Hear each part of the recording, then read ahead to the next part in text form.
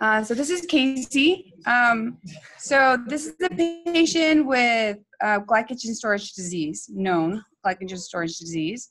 This is a three-phase CT, arterial, venous, portal venous. Can you describe to me what you see? So I see multiple peripherally arterially enhancing mass-like structures in the liver, mostly in the right hepatic lobe. They're hypodense.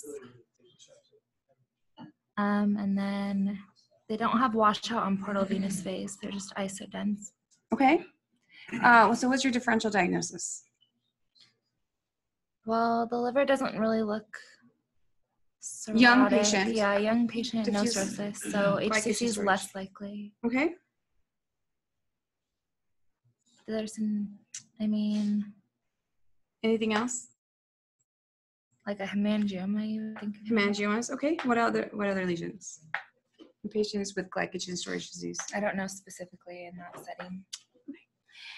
So this case, anyone else?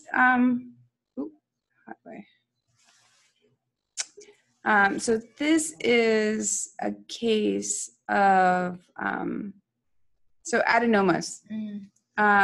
So patients with glycogen storage disease, they are known to get adenomatosis, typically type 3 adenomas. So type 3 adenomas are associated with glycogen storage disease. There's three types of adenomas: HNF1 alpha, that's the one that contains intracytoplasmic fat, inflammatory, and the last one is beta-catenin.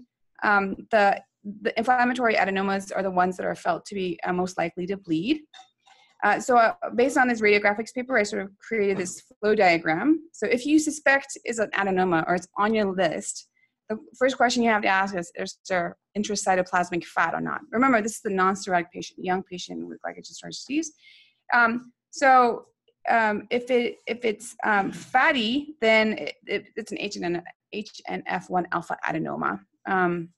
If it's not, then the question is, does it persist on portal venous? And if it persists, then it's inflammatory. And these are the ones that bleed. And then if it washes in and washes out, like an HCC, then these are the beta-catenin subtype of adenomas. And these are the ones that transform into HCC. So in this patient, if you look at the portal venous, so he has type 3, that inflammatory type, and it persists, right? It doesn't really wash out. Yeah. So you correctly identified the masses enhancing, and it doesn't really wash out like you expect for beta-catenin adenomas. Good. So this is type 3 inflammatory adenomas.